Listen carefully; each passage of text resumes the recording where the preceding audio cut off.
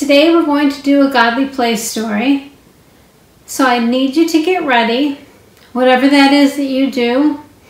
I think by now everyone knows their own thing, but whether they need to take some deep breaths or close their eyes or run around the house or whatever they have to do to get ready.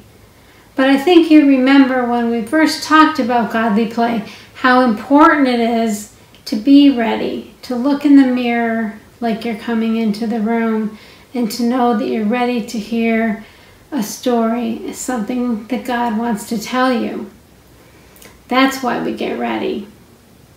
So I just thought I'd remind you of that. Anyways, today, let's start. I think you probably already noticed what I have here next to me. It's gold. We've been doing a lot of these, haven't we? It's gold and it looks like a present and it has a top, and sometimes you have to keep coming back and knock on it and keep hearing the story over and over before you really understand it. So I don't even think we need to go through all that today. But today, the name of the story that we're doing is The Mustard Seed.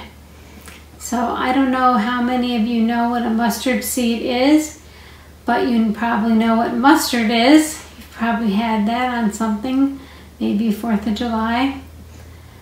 But a mustard seed is the tiniest seed that you can imagine. You can hardly even see it.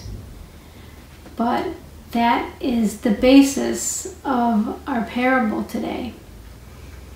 So Jesus gave us our parables as a gift over 2,000 years ago.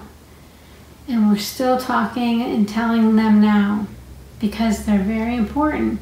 And it helps us understand too what he told the people the kingdom of God was all about. So we have the same stories. So I'm going to begin in a minute. So sit back and relax and we will start the story.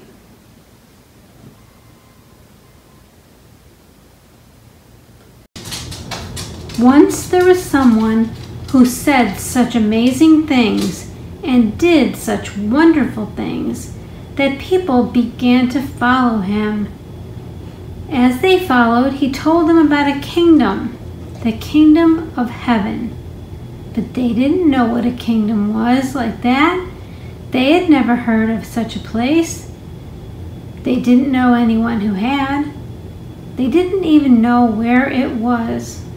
So one day they simply had to ask him, "What is the kingdom of heaven like?"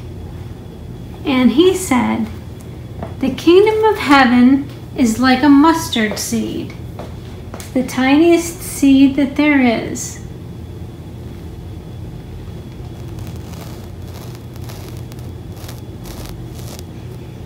And when someone plants the seed,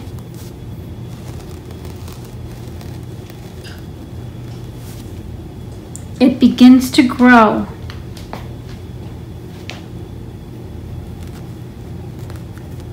And grow.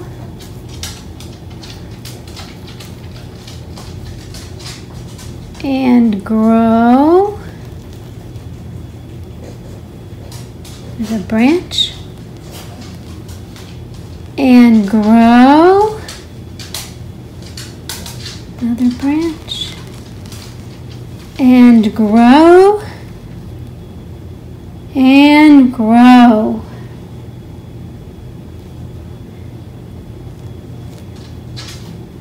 Now the birds of the air started to come to the tree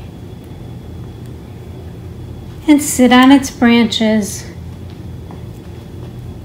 They had some place to go.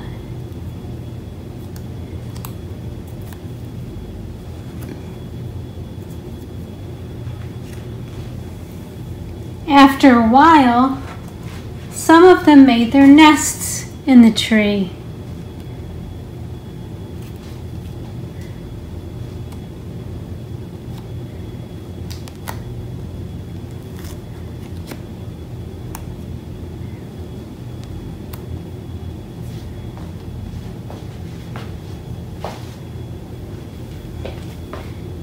Now I wonder if you would like to put the nests and birds in the tree too. I wonder if these birds have names. I wonder how the birds feel about this tree. I wonder where the birds were coming from.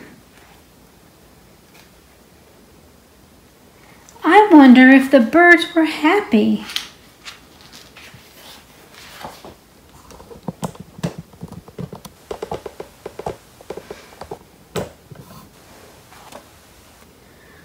I wonder how many birds could really live in that tree.